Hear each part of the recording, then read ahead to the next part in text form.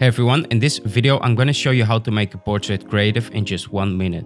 Start with adding a hue and saturation to drop the colors. Create a new layer, go to Edit, select Fill, 50% gray, change the blend mode to overlay, and take the Dodge tool and make the brush really big with these settings from midtones and brush the right side lighter. If your lighting is coming from the left side, you should brush the left side.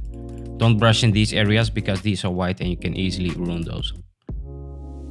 Now take the burn tool, go to shadows and drop this and brush one side darker. Now take the Dodge tool again and brush the eyes lighter. Create a new layer, select the brush, make sure it's a soft brush and pick a color. Let's do something orangey in this case.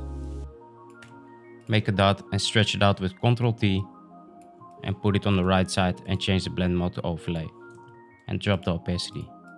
Now add the color lookup adjustment layer and select drop blues. Create a new layer and press Ctrl Alt Shift E or Command Alt Shift E on Mac, then go to Filter, Distort, Displace. I have 10 by 50, you can change these if you want, and select the water replacement PSD file. Then go to Edit, Transform, Flip Vertical. I will link the video to create this file in the description and just bring it a bit down by holding down Shift. Now let's make a mask. Press D on your keyboard to put the colors to default and select the gradient tool and hold down Shift and make this line. That's pretty much it. Check out these videos if you want to learn more. Until then, catch you on the next one.